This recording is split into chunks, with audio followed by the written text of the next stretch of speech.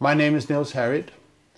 I have a master and a PhD in chemistry, and I'm associate professor at the University of Copenhagen, and I have been so for almost 40 years.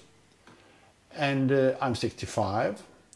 I have published close to 60 peer-reviewed papers in the best journals, and currently I'm involved with research X-ray time resolved spectroscopy on time scales of 1/millionth of a second. This is very fast.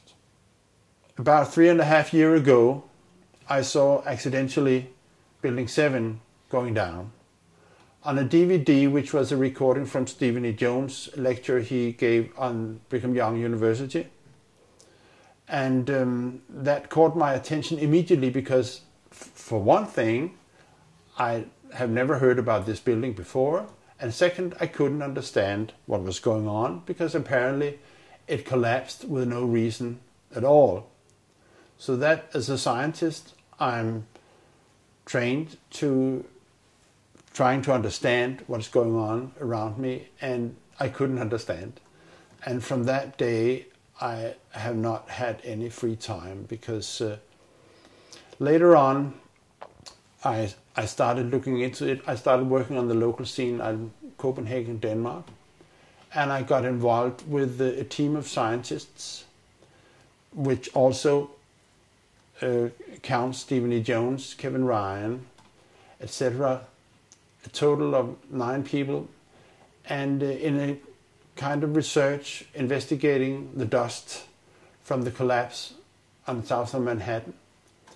And in the dust, we found what we characterize as unreacted thermitic material in the shape of some very tiny red-gray chips, which have different properties. Most importantly is they're still reacting, some of them, and in the reaction they produce molten iron, which is the prime indication of a thermitic reaction, and such a reaction can be used to destroy steel structures.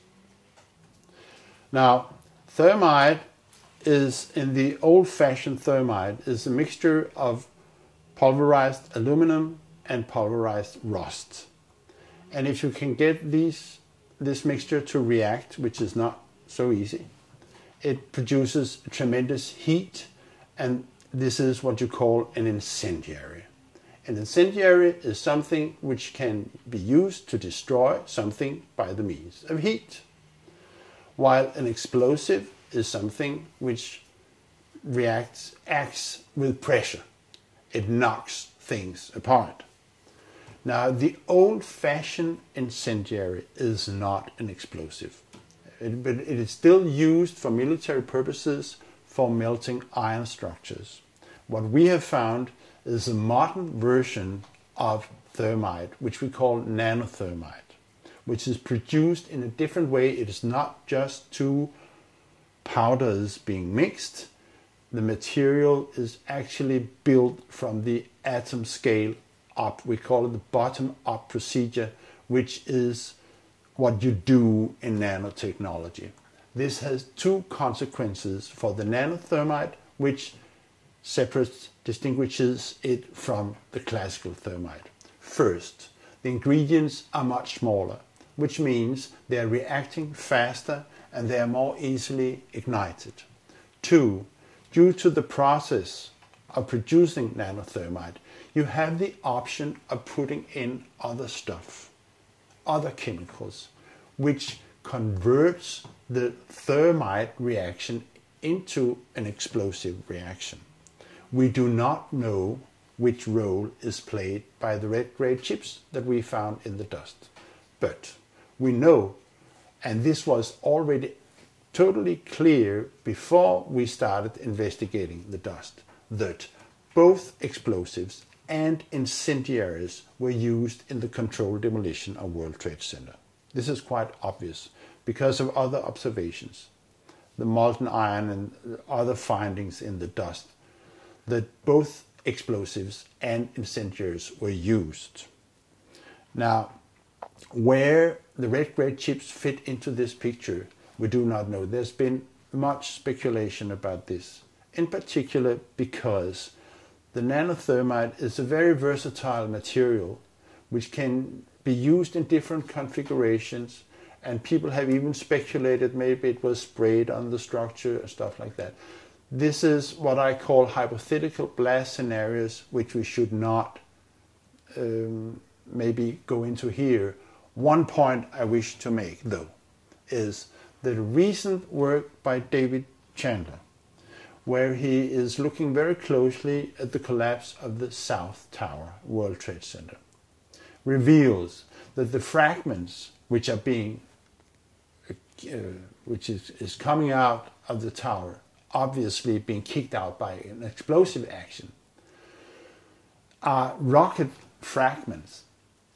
For once, they have a trail of a white trail after them, which could be aluminum oxide, which is a product of the thermite reaction. Second, they quite obviously have rocket properties, which, in my opinion, means that when we are that the discussion between incendiaries and explosives is obsolete in this situation. What we are dealing with, I think, in World Trade Center is modern military material which is unknown to the general public. And the red grade chips, the unreacted nanothermite that we have found in the dust, is just an indication that there is something wrong. It shouldn't be there.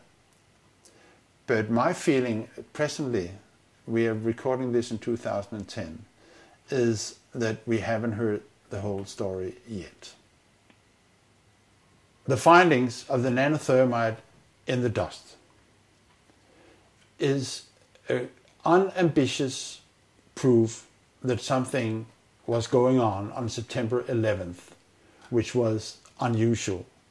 And it is a finding which cannot be accounted for by any other explanation, any other process going on than this was deliberately put in the towers for the purpose of bringing them down.